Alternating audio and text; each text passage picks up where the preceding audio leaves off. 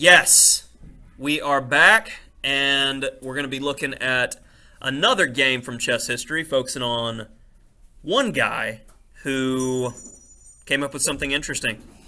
Now, this was in turn of the century, 1899/1900, according to the date on the game, in Vienna.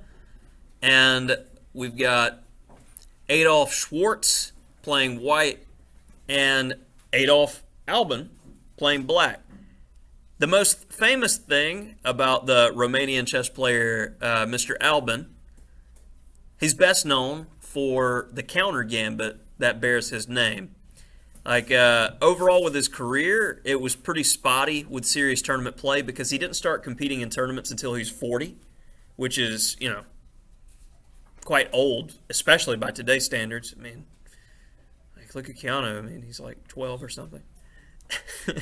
So, the thing about this guy, though, he may have not had the best tournament results overall, but on a game-by-game basis, he could play some serious strong chess because he did have a win over the world champion at the time, which was the first world champion recognized by FIDE, Wilhelm Steinitz.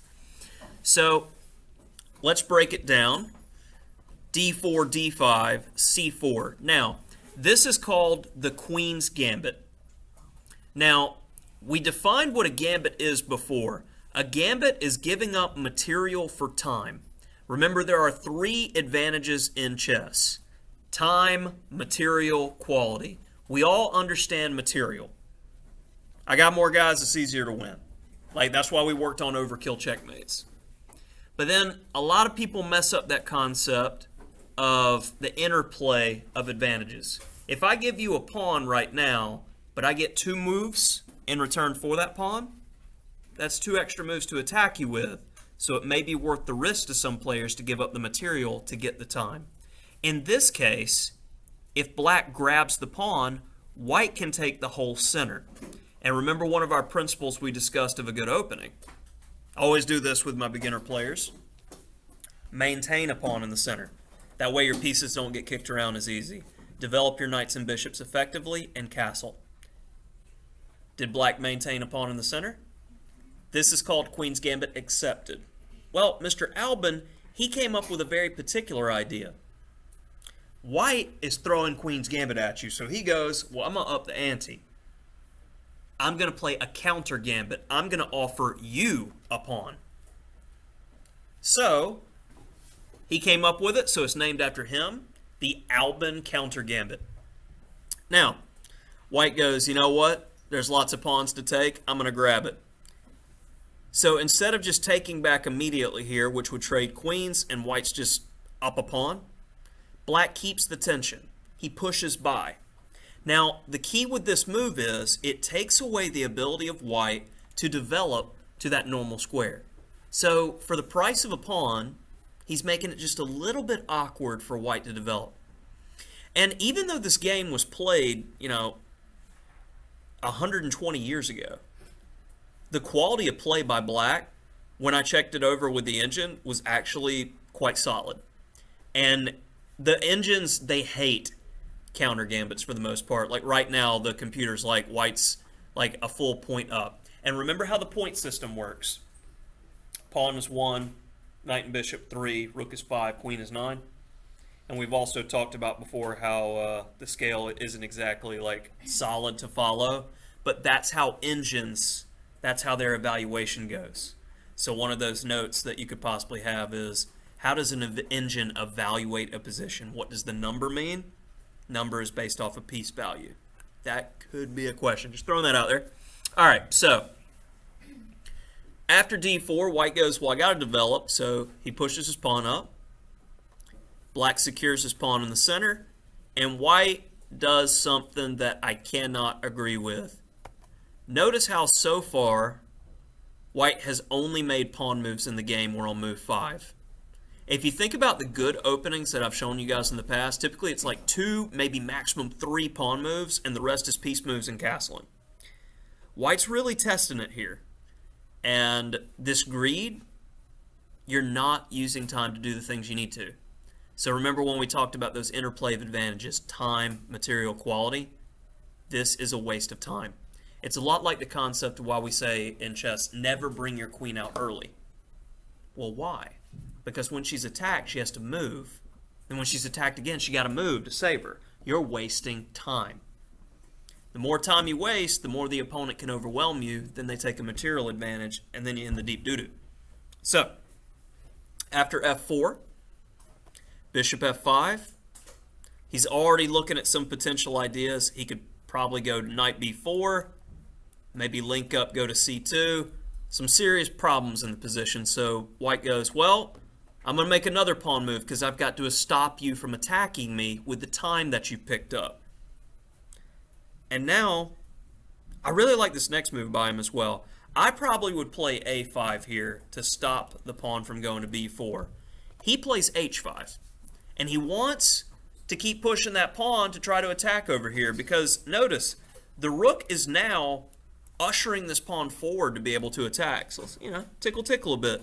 Now, white just ignores it. He's like, well, you know, I like bishops. I'm going to move my bishop to this open file. The pawn marches on. And after knight f3, this next move turns the advantage from white with his extra pawn to black's time is so valuable, the computer now goes, black's better. h3. A critical move because if the bishop is still sitting there, he gets taken. So the bishop has to move, right? The only place for him to move is to go back home. So he literally moved the bishop and is now wasting a full move putting the bishop back. And black has momentum, so he's going to keep attacking. He stops your other pawn from moving. So it looks like for the price of a pawn, black is cheating. So really focus on the interplay of the advantages in chess here. b3. Well, he's trying to hold on to the pawn, but again, like, of the moves in the game, we're on move 10. 7 of white's moves have been pawn moves. Let that sink in. When you guys are making a lot of pawn moves, it's not good for your chess. Okay? You may be able to get away with it, but against a good player, you're done, son. Okay. Now, bishop c5. Excuse me. And I have in my notes here, compare the development differences between the two players. Black already has the edge, according to the engine, and he's up a pawn. Even though when you count the material, white has the extra pawn, his lack of development and coordination, black is actually the one in the driver's seat here. And you'll see quickly this game falls apart for white. Bishop b2, it's not exactly a threat. Black's getting all of his minor pieces into the game, and this guy, he couldn't go to his best square, but he's got some ideas to be annoying, and there's nothing white can really do about it. So he goes e3. Doesn't matter. He's coming in. Tickle, tickle on the lady. You don't want to lose the queen. Check, because the bishop supports the knight, attacking the king and rook. But I love this next one. He's not in a hurry to grab the rook. His bishop's currently being attacked. So we're going to bring another piece closer to the king, as well as set up discoveries. If this knight was to move right now to b3, that would win the queen via discovered check. Knight takes, bishop takes. And, I mean, it was quick, right? We saw the gradual transition. This was like pushing somebody down the hill. White looked like he was completely okay, and now his king can't castle. He's stuck in the middle. He's being viciously attacked. Like, black's minor pieces are swarming around his king. This is GG. Knight d2. He's trying to develop, trying to cover holes, but too little, too late. Bishop f2, cutting off key squares. The best white has is to give up the lady for 2 pieces. And now, this goes to our next principle.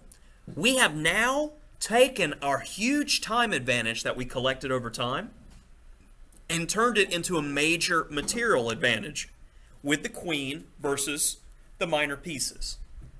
So when is a queen most powerful? Not necessarily an endgame, but an endgame implies there's not many pieces on the board. the more open the position is, the more options the queen has and the more powerful she becomes. Now, based off that logic, the endgame, you're right, I need to force trades. When you're up material, if you force equal trades, the position gets easier to play, and the more open it gets, your queen's going to be more powerful for hitting targets. So the next move, bishop d4, I'm saying I'm forcing the trade. If you move your bishop, I take your rook. If you don't trade bishops with me, I'm going to trade. Forcing trades. So we get that off the board, and now the only thing that's protecting the king is these pawns. So he tries to chip away at the pawns to open them up even more. Can you see the plan that's coming to fruition? So b4, now he wants to make his queen better. Queen has ideas to maneuver around different places. Could go anywhere on this diagonal, or could go here, which is a great square to attack more things, which he does. Now, again, flexibility. We're hitting the bishop. Nothing's defending the bishop, so he's got to defend. Now he's thinking about potentially coming here. If this knight ever moves, that falls, and we have a passer. Get another lady. So he attacks the queen. Now, in the opening, moving the queen over and over is bad. This isn't an opening. We're probing for weaknesses. A lot of people get confused. They think moving the same piece over and over can be bad. Black's position hasn't gotten worse here. He's gradually just, applying steady pressure until his opponent breaks. Rook c2. He finally castles on move 27, going long, getting a rook into the game while keeping his king safe. Bishop d1. Now, he could retreat with the queen, but I very much like what he did here. He traded advantages. He takes here, and then takes here. So it's knight and rook versus two rooks. A knight is only a very strong piece when it has somewhere to post and it can't be kicked out. That's not going to be the case here. Also, with the open file being controlled by black, black's going to quickly be able to force a trade of rooks, and it's going to be rook versus knight. And you'll see the rook will quickly go take pawns as weaknesses, clear it out, and promote a pawn. So that's going to be the rest of the game, and that's the in-game technique you use when trading down effectively. So rook d3, hitting the knight. Don't want to give him that pawn for free. We get our other rook involved, forcing the trade of rooks. Now I love this next move. Rook takes g3. Because if the pawn takes, we have a runner. There's nothing white can do to stop that h-pawn from running. Everybody see that? Yeah. So he decides not to take, but we go after the weakness anyway to take, clear it out, and make a new lady. And after rook g2, Mr. Schwartz decided to throw in the towel here and resign. But hopefully we got some key concepts from Mr. Albin with the Albin Countergambit and trading advantages in chess.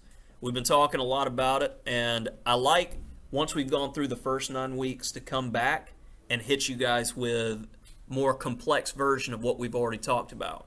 Seeing a master actually put this in motion, the things that we've discussed, maybe it jars something and you're like, huh, well that makes sense. Maybe I can give up material in order to get more time to attack. But you got to make your time count. Because if you wait around too long, you're just down a pawn. That's called consolidating the position. All right, that's what I have for you for today.